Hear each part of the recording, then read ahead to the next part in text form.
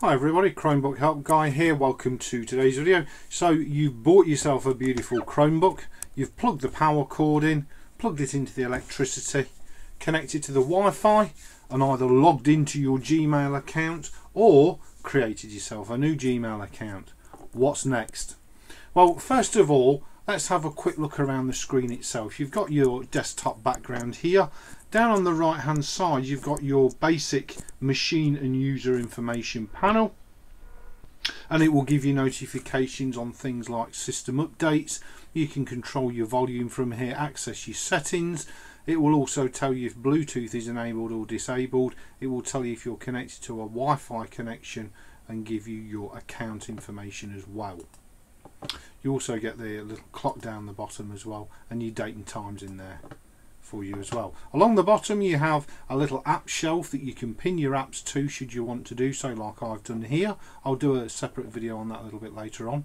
And then here on the left hand side is your main application menu, and there is now, if you're on the standard channel as I am, there's now a search facility, so you can type straight in there and it will come up with anything that you type in, which is really cool. So I would heartily recommend the first thing you do is click on the apps section here for the menu and then click on Get Help, and there is now a full help overview provided with all brand new Google Chromebooks, and it's really good. Discover, it's a mixture of online information and videos and presentations, which is really cool. And if you scroll down here just on Discover, it will go through all the benefits of the specific Chromebook that you have purchased. If you're new to Chromebooks, click on the New to Chromebooks. You can take a quick tour. You can tells you about how to sign into your Chromebook, the Chromebook touchpad tips, how to use it, your keyboard shortcuts. So there's a brief list here, look, of keyboard shortcuts. It's really cool. And it will give you a really nice basic overview of all the different features and facilities of your brand new Chromebook, including getting online, personalization, so you can change the wallpaper, customize the screen menus and buttons, etc. App replacement, so it'll give you approximate app replacements on the Chromebook. Interestingly, what it says for Skype is not currently supported on the Chromebooks, but they're suggesting that you use Google Hangouts to replace that. That's one of my gripes with the Chromebook, but nevertheless. Photoshop, VLC. Again, you can click on all of these and it will tell you the VLC is over blah Chromebooks, but you can play common media file, blah blah, and it just gives you a really nice overview of all the stuff that is and isn't available for your Chromebook. There's also a section on managing all your applications. There's information on the Chrome Web Store as well, which is really nice.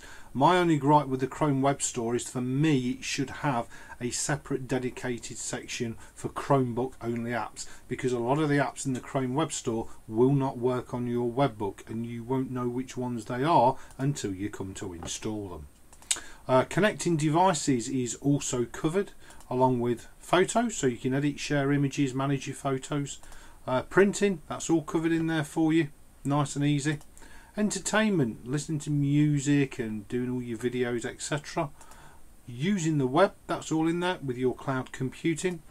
Fix a problem, which is just terrific. Again, it gives you an overview and an idea and a little hand holding on what to do should you have a problem. And last but not least, your own personalised Chromebook. Mine, as I say, is an Acer C720, but this will put you in direct contact with your hardware manufacturer.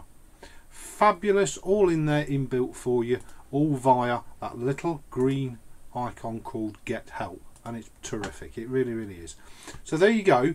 That's the first thing you should do. Once you've booted your Chromebook up, you should check out the help section and familiarise yourself with all the different sections. I would heartily recommend that you choose the sections that are relevant to you rather than going through everything.